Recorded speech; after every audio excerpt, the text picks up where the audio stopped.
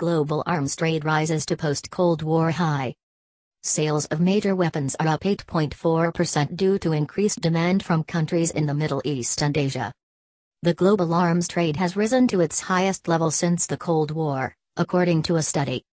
New data from the Stockholm International Peace Institute, SIPRI, shows that in 2012-16 worldwide sales of arms were up by 8.4% compared with the previous 5 years. The independent institute said sales of major weapons had grown continuously since 2004, driven by increasing demand from countries in the Middle East and Asia. In the Middle East, arms imports have nearly doubled, rising 86% when 2007 to 2011 was compared with 2012 to 2016.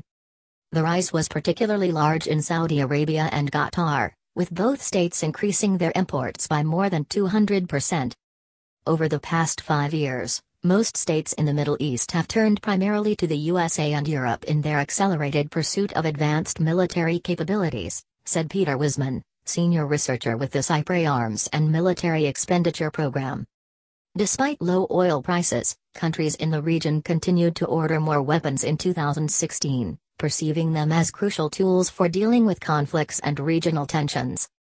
Arms imports by countries in Asia and Oceania also rose in 2012-16, increasing by 7.7% compared with the previous 5 years and accounting for 43% of global imports.